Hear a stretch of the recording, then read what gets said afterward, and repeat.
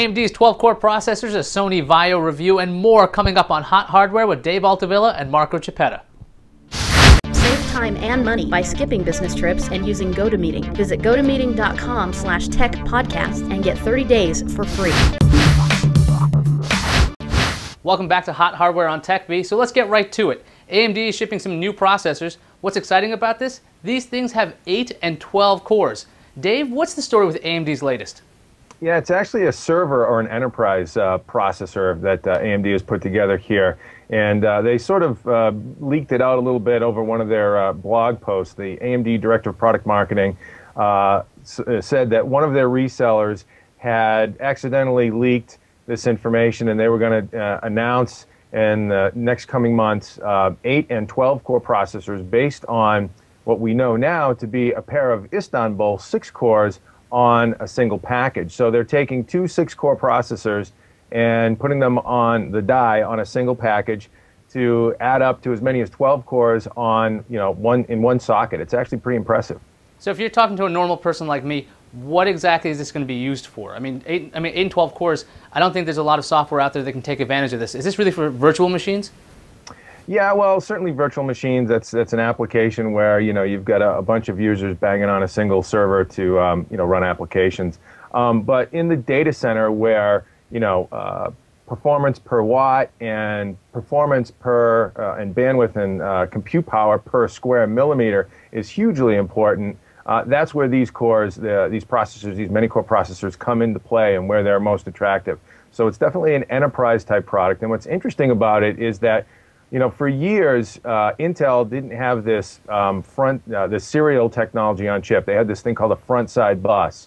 And it didn't allow them to scale as many cores on chip, on die, on the same package because of it. It was, lots of pins and it was bulky.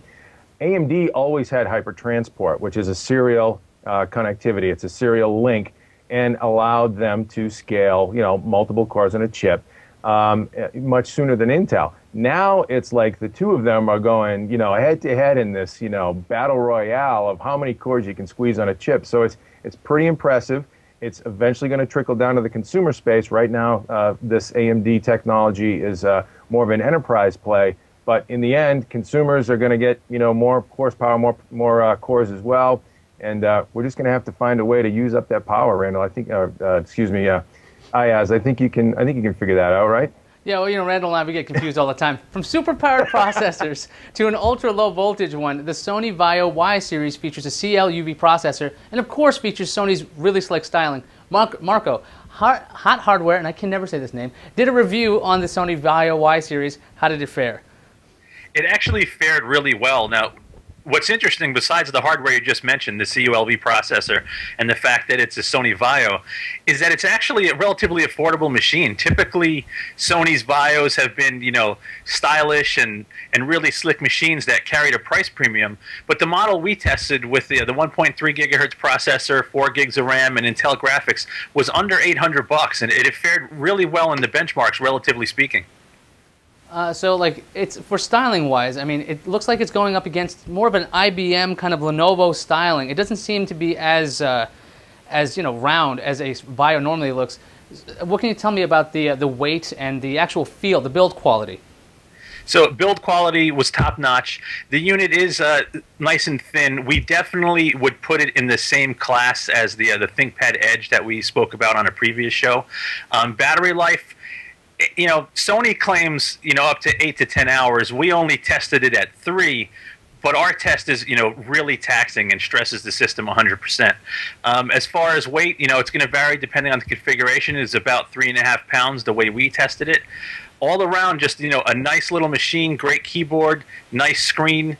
Considering that it's under $800, we think Sony did a really good job with it. Sounds pretty cool. Some hardware was used for some pretty shady purposes recently. Over in Pennsylvania, a school seems to be spying on its students with webcams. Dave, can you fill in the viewers about this? This just seems really bizarre. Yeah, this is one of those stories that just went viral across the web because it really, hits a chord with so many people, whether you be a mom or dad or, a high school student yourself.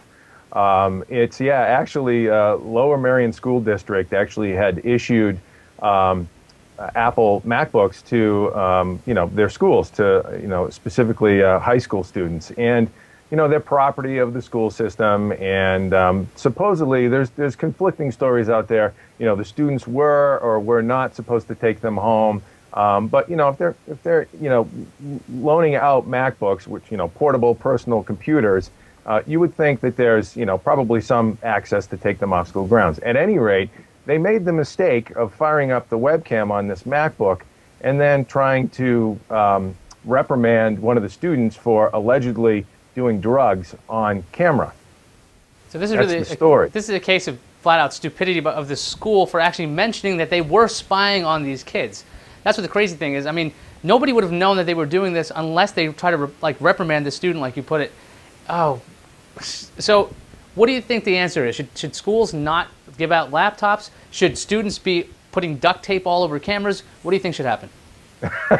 Well, duct tape in the webcam, if you're borrowing it, probably might not be a bad idea if you think your school system might be up for spying on you. But I think it was such a viral and talked about story all over the internet and in different media outlets that there's a lesson learned here. Certainly, I mean, again, there's conflicting reports. We're hearing that the school only activates the webcams when they when it was taken off of school grounds and they were trying to locate it because kind of like LoJack, it was stolen, and so they were going after the student for that.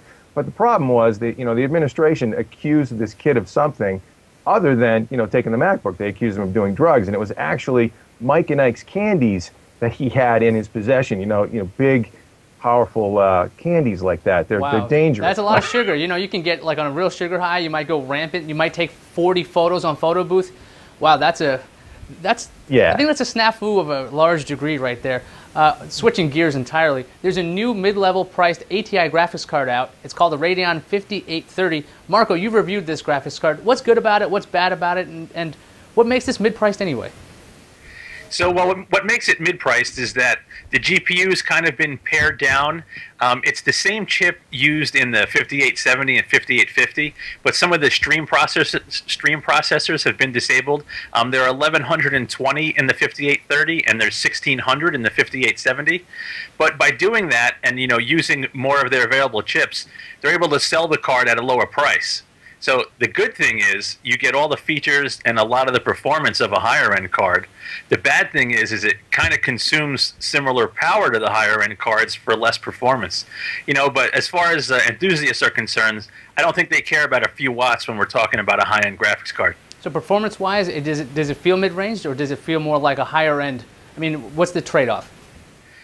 Well, the trade-off is strictly in frame rate. So in comparison to NVIDIA's current lineup, it's about as fast as a GeForce GTX 275, which also happens to be the same price. But the advantage with the ATI card is that it's a newer architecture. It supports DirectX 11, ATI's Eyefinity technology. It's just a more future-looking card, and at the same price point and same performance, probably the better buy for most people. Hey Dave, how about you filling the viewers about that great giveaway you guys are doing? I hear you're giving away an awesome gaming rig. Yeah, absolutely. We're showing the love, continuing to show the love, carrying over from February and the Valentine's Day holiday week. We are giving away a Cyberpower PC, a high-end gaming rig. Contest ends March 14th, and it is a high-end rig. It's based on a Core i7-920 Intel processor and Radeon HD 5870 high-end graphics card. And stop on by the site, join up, and you could win some hot hardware yourself. And that's it for this edition of Hot Hardware on TechBeat. Dave, Marco, thanks for all the information. You can find everything we talked about, including that cool giveaway, at HotHardware.com. I'm Aya Zakhtar, and we'll see you later.